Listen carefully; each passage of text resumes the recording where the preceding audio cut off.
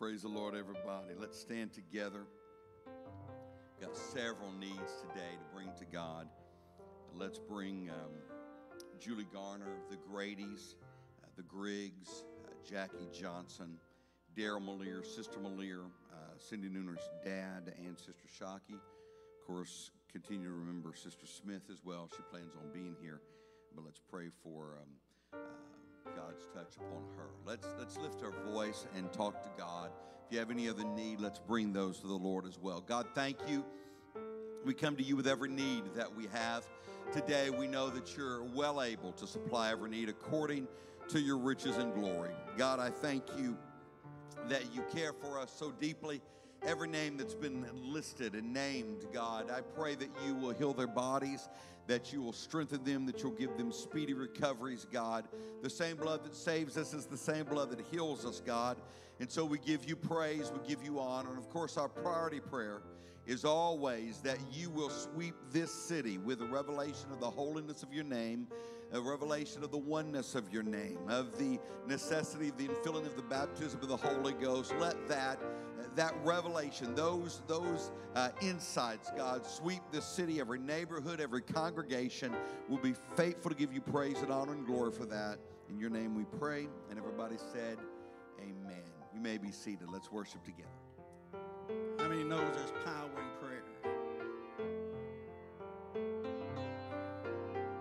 Somewhere, somebody is praying tonight for a loved one who wandered away from the light.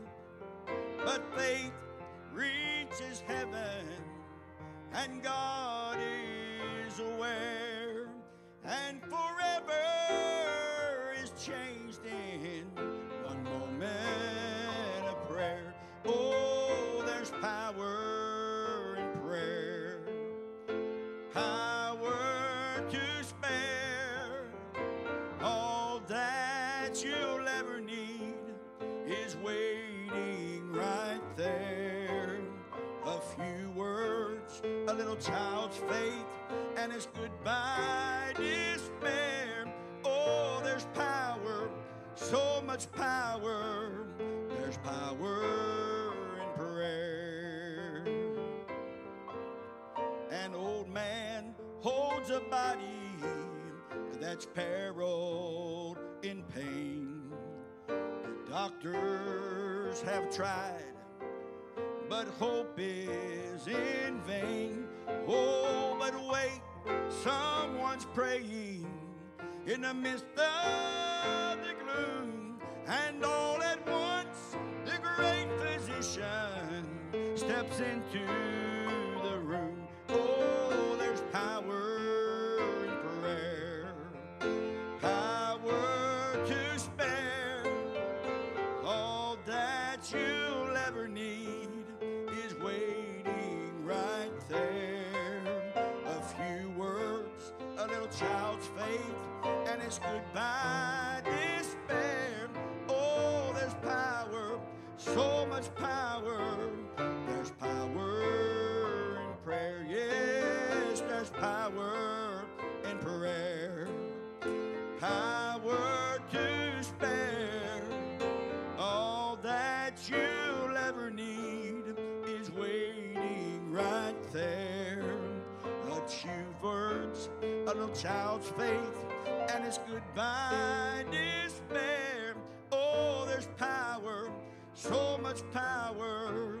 There's power in prayer. If you believe that, why don't you lift your hands to God right now and thank Him for the power that we have in prayer, that we can access. We don't have faith in our prayer. We don't have faith in our faith. We have faith in you. And when we pray, you hear and answer and respond. We thank you, Lord, for that. Amen. Remember that we are in the middle of 21 days of prayer and fasting. And if you've not had so, I encourage you, if you're at all able, to go on a 3-day fast during this time period. God responds when we fast and when we pray.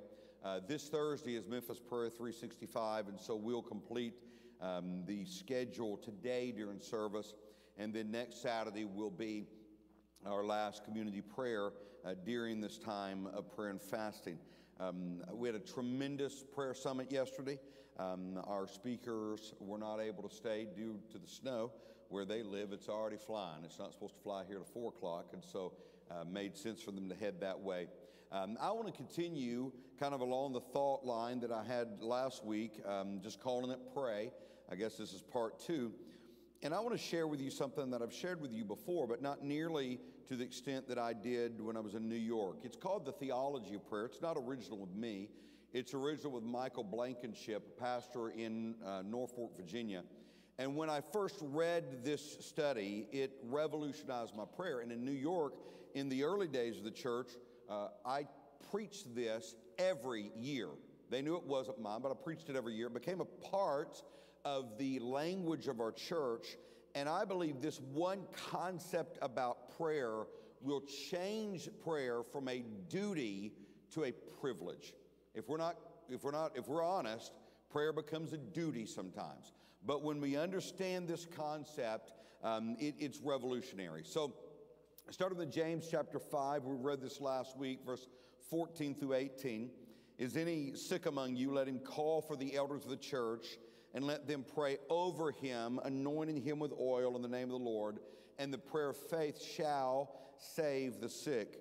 And the Lord shall raise him up, and if he has committed sins, they shall be forgiven him. Confess your faults one to another and pray one for another that ye may be healed. That is accountability.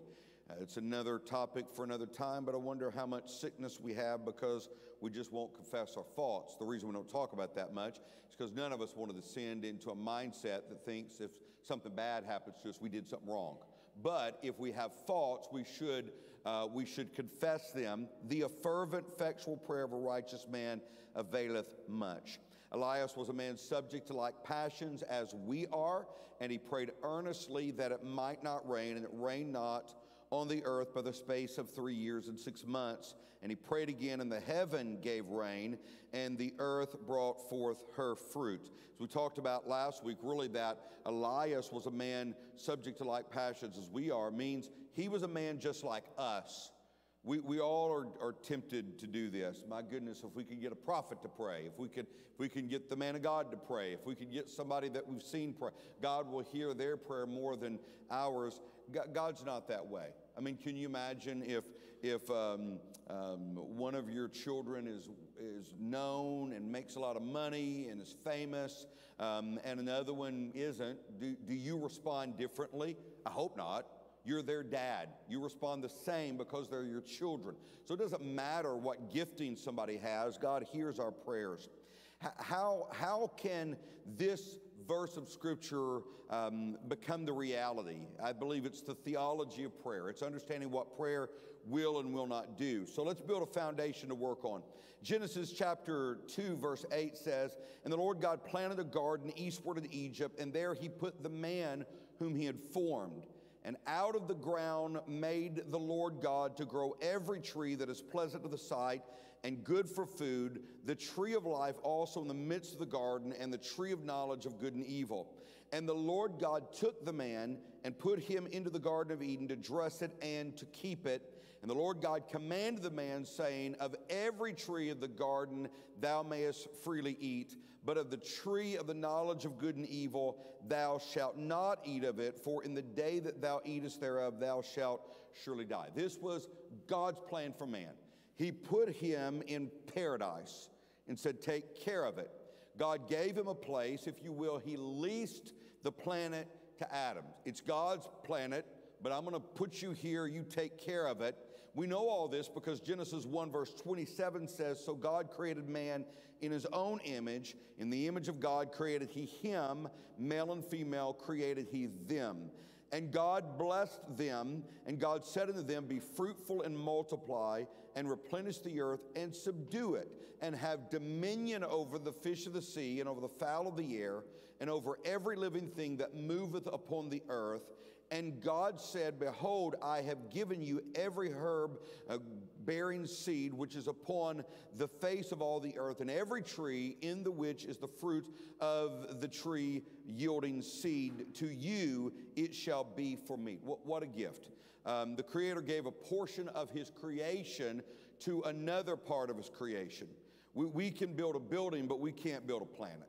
We can even understand the molecular structure of certain things, but we can't create that. God put that in our hands, and He said, subdue it, have dominion over it. I'm leasing this place to you. I still own it, but I am placing it under your control. God says that there is a major clause. When I give this to you, there's one thing I don't want you to do. Don't eat of the tree of the knowledge of good and evil. It's that one thing you can't do. You know how we humans are. It's the one thing we can't have that we want. Try this. Take a preteen into a grocery store and say, look, you can have anything in the store you want, but you just can't have, name whatever it is. They're going to want the one thing that they can't have. It's human nature. We want what we can't have. Chapter 3, verse number 1 of Genesis, now the serpent was more subtle than any beast of the field which the Lord God had made. And he said unto the woman, yea, hath God said, thou shalt not eat of every tree of the garden. Verse number 4, and the serpent said unto the woman, ye shall not surely die, for God doth know that in the day ye eat thereof, that your eyes shall be open, and ye shall be as gods, knowing good and evil. And when the woman saw that the tree was good for food, and then it was pleasant to the eyes, and a tree to be desired to make one wise, she took of the fruit thereof, and did eat, and gave it also unto her husband with her, and he did eat. And the eyes of them both were open, and they knew that they were naked, and they sewed fig leaves together, and made themselves aprons. The devil always twists and distorts the truth. God said, if you eat it, you're going to die. And the devil said, oh, if you eat that, you're not going to die. Now, you got to be careful, because what were Adam and Eve supposed to believe after they ate the fruit? Who was the liar? Because they ate the fruit, they didn't fall out dead. That's all we think of as physical death.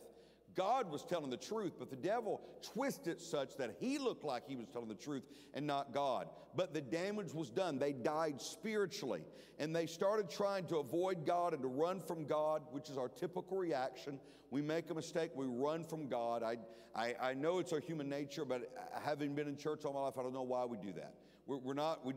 We don't serve an abusive God. We serve a loving God. And whatever we've done, if we can run back to Him, He will love us. And so, but our typical response is to run. God asked Adam, have you eaten of the tree? And everybody starts blaming everybody else. And that's where all the jokes come from, you know. Eve blamed Adam, and Adam blamed the serpent. He didn't have a leg to stand on, and, you know, that whole deal. Of course, I think technically he did have legs to stand on at that point, if you look at the curse, you know, because one of the curses that he's going to crawl on the belly from then on. But it became the blame games. People still do that.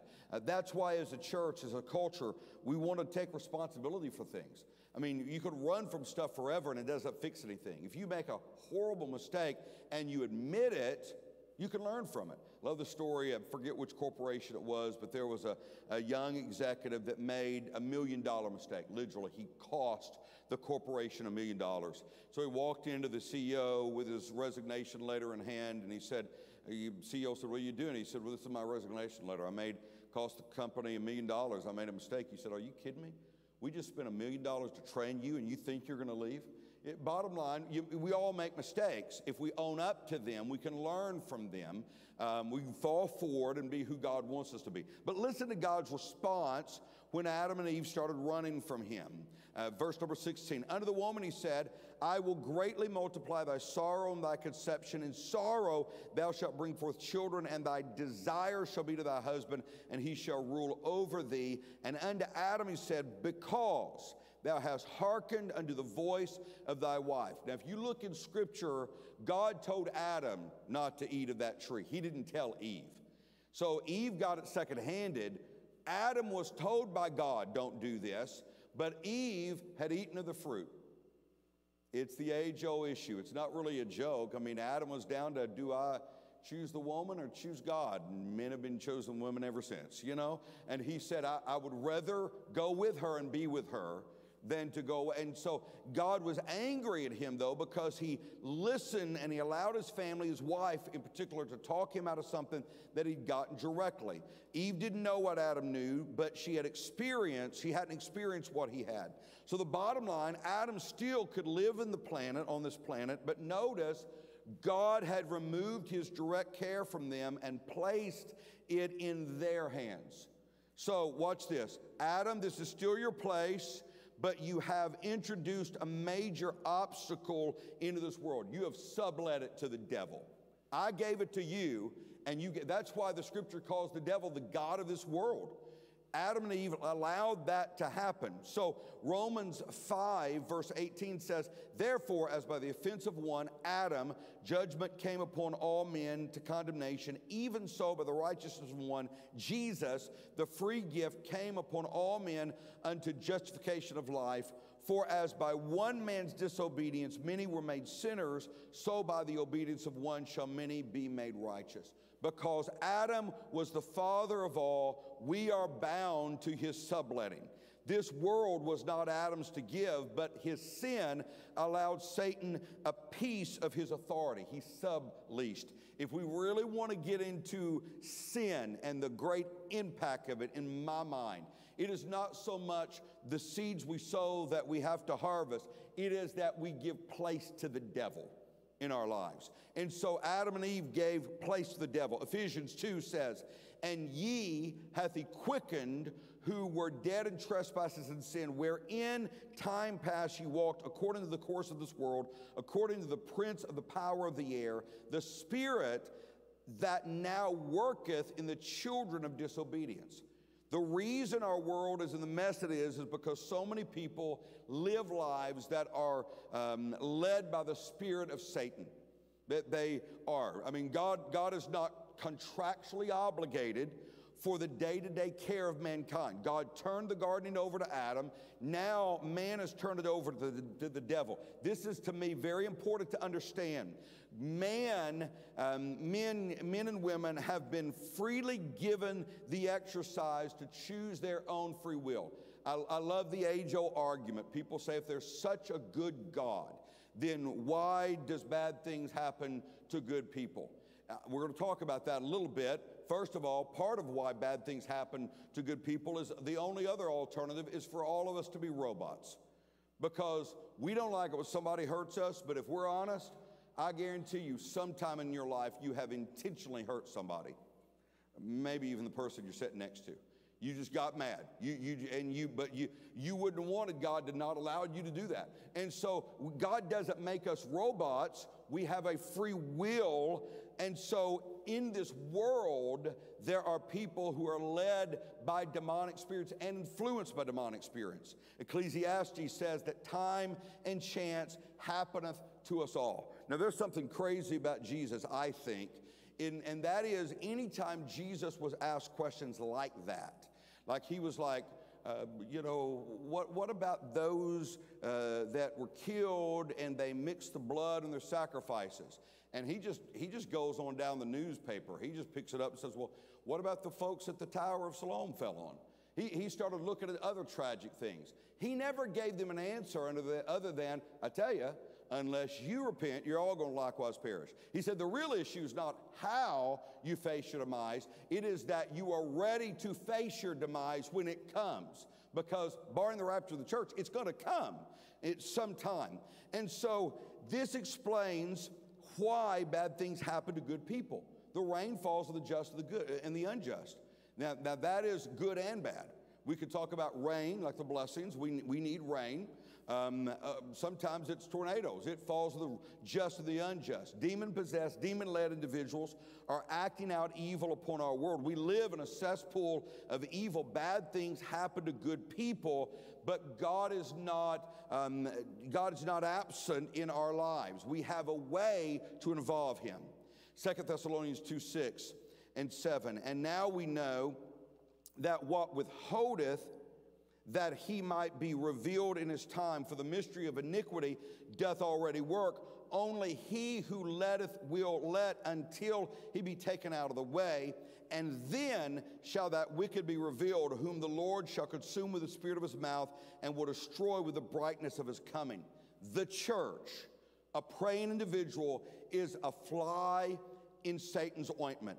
This scripture is saying when the church is out of the way, the devil can just do whatever he wants to do. When bad things happen to good people, the question is, where is God?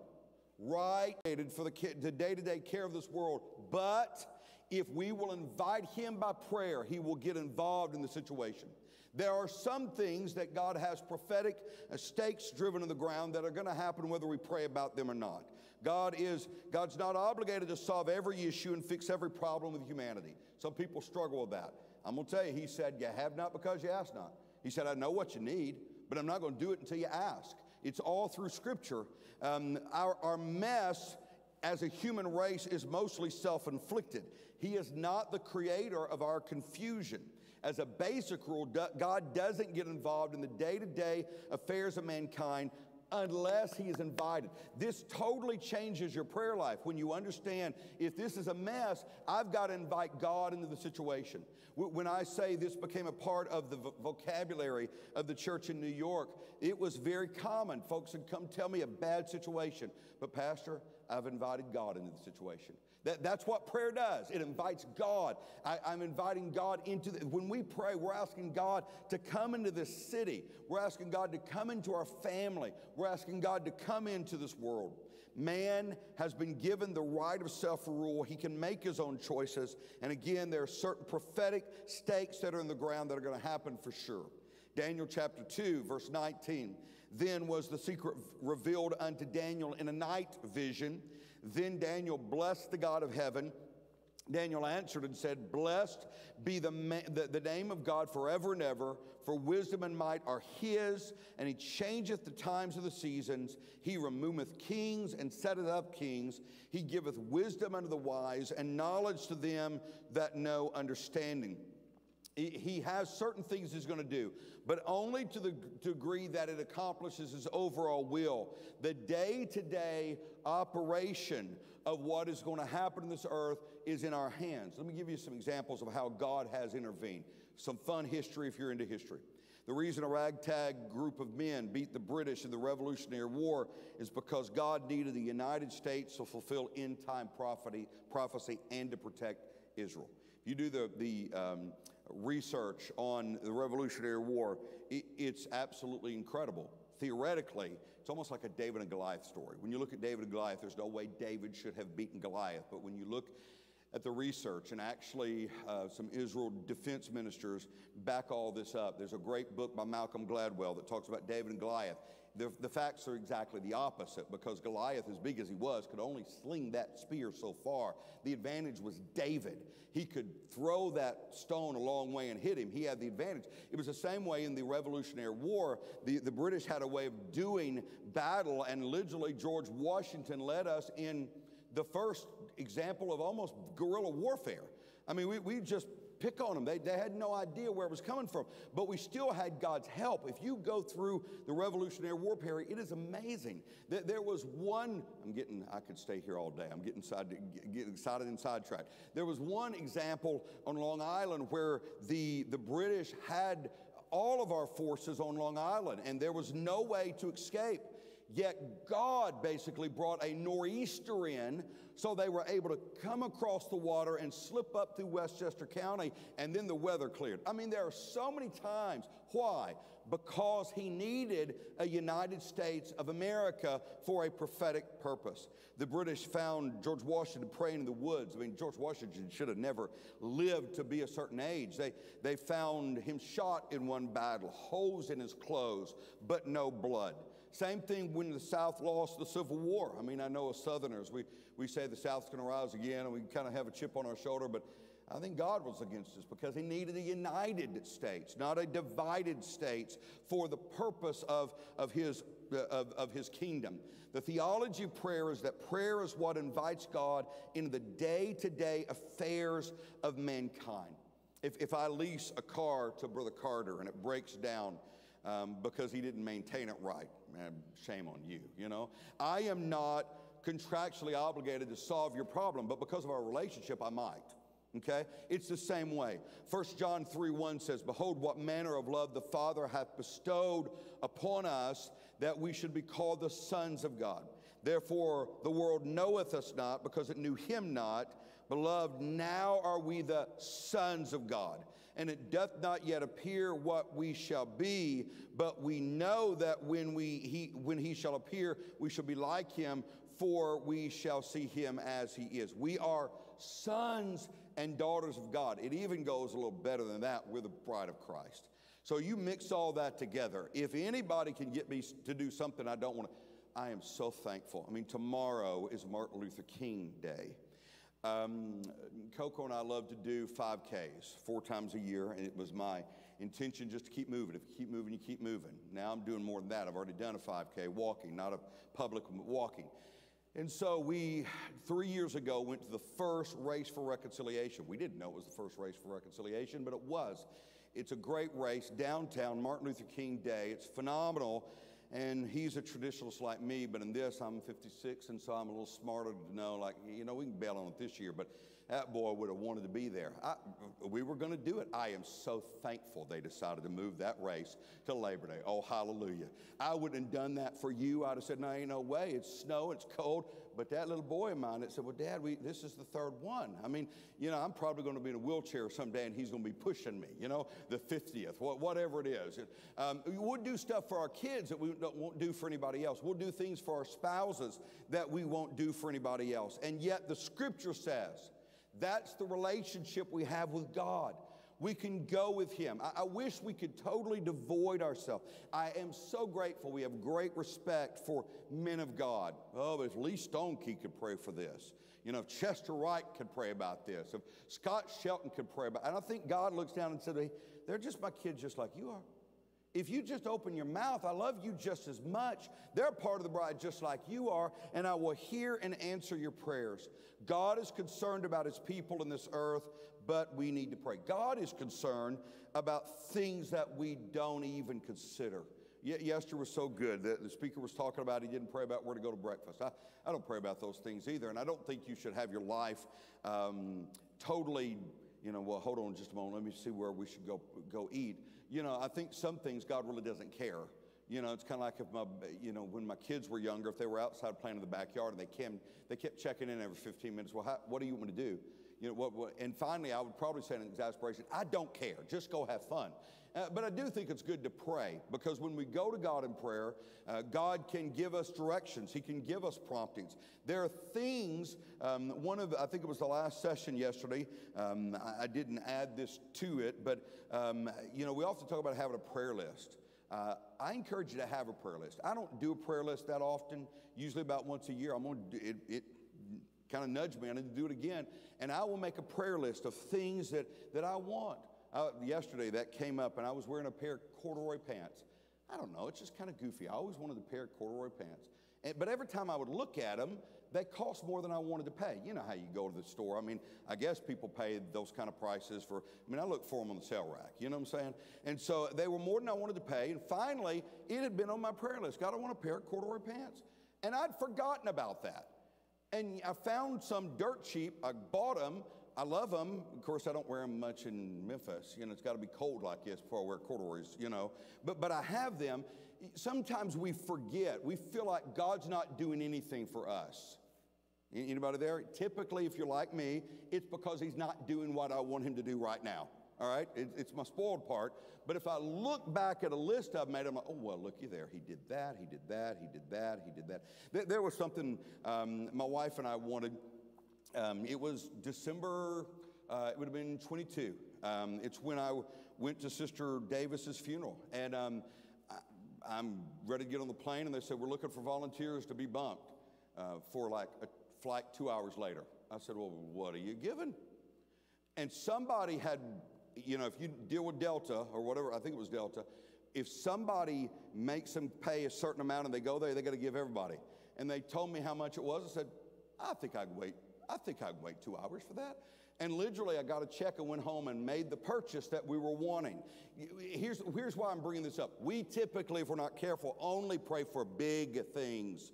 God cares. I mean, if he knows how many hair you have in your head, he cares about everything. if we'll go to him. You've heard me tell before of Sister Dowdy. I think some of you know her. She was in the church in West Memphis for a while, and I thought she was just the weirdest person I'd ever met. I loved her, but she was just weird. I mean, I'd hear her pray at prayer meeting, Lord, I thank you for the windows, and I thank you for the insulation. I thank you for the carpet. And she's thanking God for all kind of stuff that I just take for granted. And I thought, well, that's just weird. And then I thought, okay, what would life be without all those things? I guess she should thank God for that. One day, she was retired. She didn't know how to fix an air conditioner, and she prayed, and God sent her somebody. And to me, as a teenager, that was weird because my dad always took care of that. But she taught me I should be thankful for everything, and I should pray about everything. There is nothing too small. One of the greatest ways to learn about prayer is to volunteer to teach the Sunday school class of the kindergartners. Initially, if you're not careful, you'll find yourself chuckling at their prayer requests. Well, my pet frog has the hiccups today. Will you pray for my pet frog? Whatever it is. But then you start learning that childlike faith brings some response. Whatever it is, Karen Harding, that's what she brings to the table for me. She prays for things and God gives it to her. Whatever it is, and we've talked about this before, here's my issue. There are things I would not ask Brother Lazarus to do. I just wouldn't ask him, and he wouldn't ask me to do. We consider it rude to ask you to. We have a standard that we won't ask certain people. If we can do it ourselves, we'll do it. Yet we bring that into God, and we think, you know, I wouldn't ask him. But remember our relationship. There's not much my boys won't ask me to do. And there's not a whole lot my wife won't ask me to do either. Not much I want to ask her to do. That relationship means I can go to God with everything that matters to me. Romans 8:26. Likewise, the Spirit also helpeth our infirmities.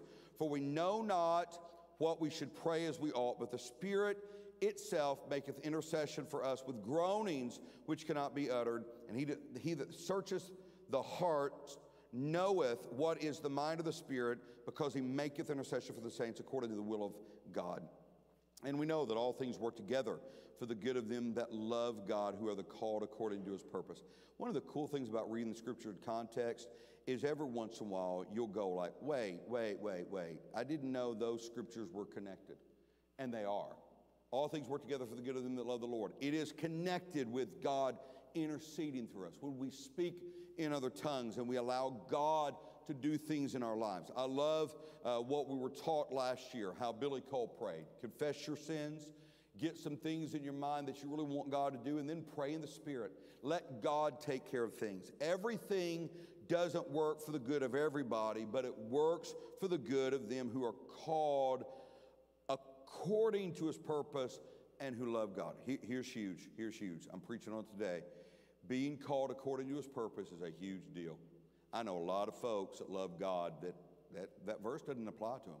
Being called, and the inference there is not just called, but you're following that call. When we are on mission, the big thing that I got last year out of Hebrews 11, the faith chapter, is that faith as a universal concept in the Bible is totally different than what my little apostolic brain thinks. My little apostolic brain thinks, well, we need faith for a building, and we need faith for a miracle, and we need faith. And yes, all of that's true. But in Hebrews 11, the faith that was there was the faith that kept us moving according to his purpose. And when you move according to his purpose, when you're on missions, the miracles take place. It's not just that faith to get the miracle. Why do we want the miracle? Because the mission is dependent on the miracle coming that way. So back to our original text. Is there any sick among you? Let the elders pray. Because sickness is in the earth as a result of sin, and God can override it. Now, all of us in this room have had situations where God didn't answer those prayers the way we wanted him to. What we know is children of God, if we're living according to his plan for our life, God's going to heal us. He may choose to heal us on the other side, but he's going to heal us. He says, confess your faults to one another. Stay humble. Pray one for another that you may be healed. The effectual fervent prayer of the righteous man availeth much. The prayer of a righteous person is powerful and effective. It's not about everybody knowing that we're people of prayer. It's that we know. I'm just convinced that truth needs to settle more deeply in my spirit. the scripture says we walk by faith and not by sight. But if we're not careful, if our sight is not giving us what we're praying for, we stop. This room full of people who have been in church decades, stop going after him the way we would go after him. I want in my mind settled that if he never answers another prayer from me, I know prayer works. It's powerful and effective. If it never turns out the way I want it to, I know that prayer works. He that cometh to God must believe that he is, and that he is a rewarder of them that diligently seek him. The supernatural is when the natural laws are superseded by God and God intervenes. But he intervenes because men and women invited him into that situation to pray. The disciples came to Jesus when they couldn't cast the devil out in Matthew 17 and said, why couldn't this happen? And he said, well, this kind comes out by prayer and fasting. I think we need to have a realistic understanding of that and the power of what we do. We often think, well, if I can go on a 40-day fast, my goodness, something would happen. You know, if you were to fast one day a week for 52 weeks, that's 52 days. I know that's not a 40-day fast, but it's the same amount. If you prayed every day, whatever that time is, if you calculated it up, it's a whole lot. So we often think, well, only those people, and I know an evangelist, Thurman Covey, he's supposed to be with us this year, supposed to be with us last year, but snow canceled it. He's a praying man. I mean, he prays all the time. That's what he does. It's incredible. Well, I work a job. I can't pray all the Whatever you give to God, these kind will come out by prayer and fasting. It's not our talent, it's not our ability, it's by prayer and fasting. Mankind sublet the earth to the devil, and he has certain rights and powers and license to operate, but prayer can make a difference. Whatever is happening in our lives, we can change it if we will invite God into the situation. Why don't you stand with me? Let's lift our voice and talk to God for just a few moments and ask him to allow us to understand that prayer is simply inviting God into the situation. That in everything that we go to prayer with, it's not a burden, it's an opportunity to invite the only one with unlimited resources and unlimited power and unlimited authority to work on our behalf. God, let us understand that in our lives, in our families' lives, and in this church, God, in this community, God, in this region, in the world, in this country. God, as we pray, we invite God into the situation. We don't have to have a license with anybody. We don't have to be viewed as a prophet or apostle or evangelist. We could just be a child of God, because the basis of a relationship is not that we're an evangelist, but we're children of God. We're the bride of Christ. We're a spouse. And upon that relationship, we come to him knowing that he will hear and answer our prayer when we invite him into the situation. Thank you for that. Let this go deeper in our spirits. In your name we pray. Amen. God bless you. You can be dismissed. Shake hands with a few people. Let them know how thrilled you are to see them in the house of the Lord. You got a little extra.